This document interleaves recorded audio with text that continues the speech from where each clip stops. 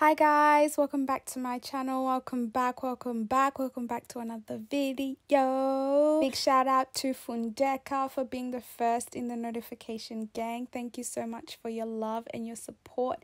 Thank you. As you can see in today's video, sis has got her cornrows in. I did them myself, guys. They look actually okay. So we've got them in because, you know, we're back into lockdown. We're on stage 4 lockdown. So just take care of your hair, protect your hair. But the reason we have them today is because we're partnering with Neat and Sleek. Neat and Sleek is a braided wig company. So we're going to be trying not just a wig, but a braided wig. This is the first time that I will be trying a wig on. My first wig, as in me owning a wig, not just trying my sister's on. So let's see how we go. So this is what the wig looks like. I don't know too much about wigs, so forgive me, guys. You can choose the size of the wig cap that you want. And then it also comes with this band at the back that you can fasten, and also the clips on them.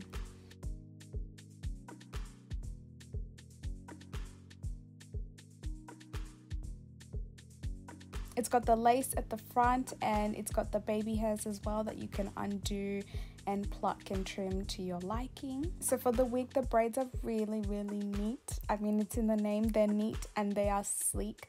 They're far better than the braids that I do for myself. All the braids are very even, and I would say I think this is 24 centimeters long. The braids are quite long.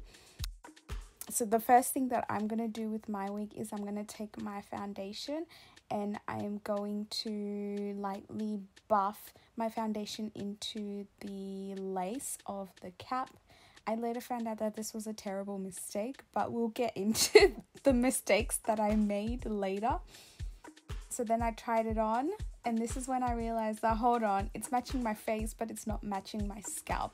Obviously, we know that one's scalp is not this dark, so I would recommend either using your concealer color or just leaving the lace as is, because it does actually come already tinted. So to lay down my wig, I'll be using the Tuft Hold Spray, which is similar to the Got To Be Glued. I think it's the same thing anyway.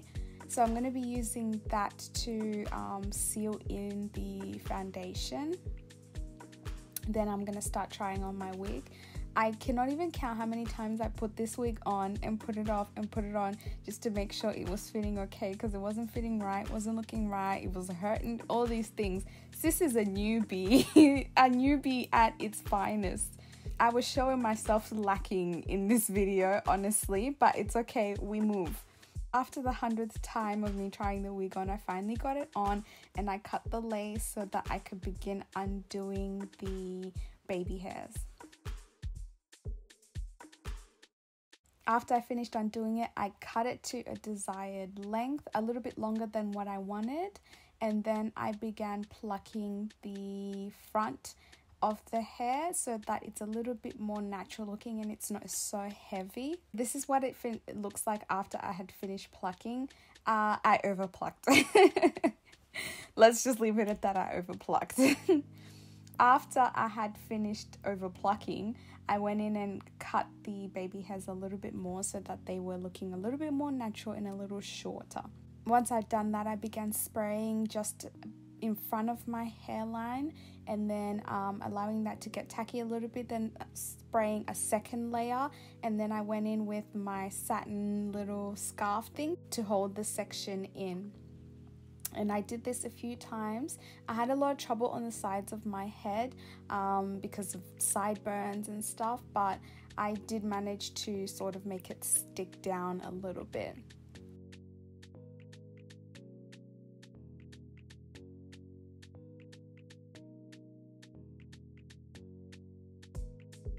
At this point, this was the point that I had hit my wall. I had been doing this for a few hours, trial and error, and let's just say sis was frustrated with herself.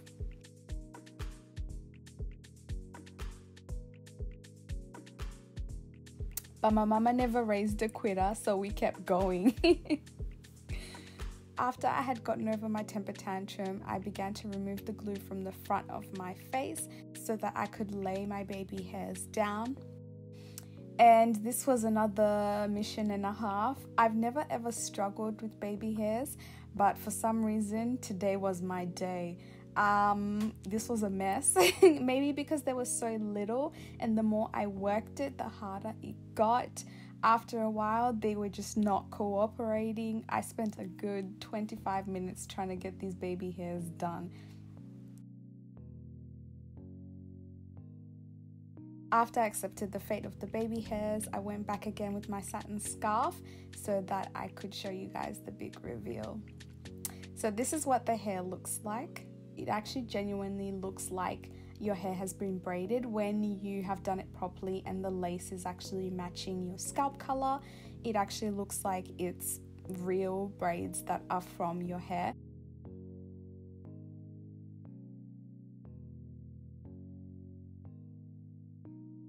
I did go out with this hair to go run some errands, and I did meet someone in the shops, and they actually were like, oh my god, your hair, whoever braided it did a really nice job. And I was like, sis, it's a wig.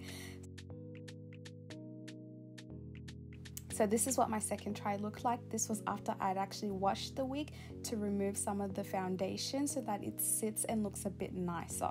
And then this is the third time that I tried it. You can't even tell. What lace, what wig, I did that. So yeah guys, that's the end of the video. Comment down below your thoughts, how you think I went. Like the video if you like. Oh, I love you guys so much. Mwah.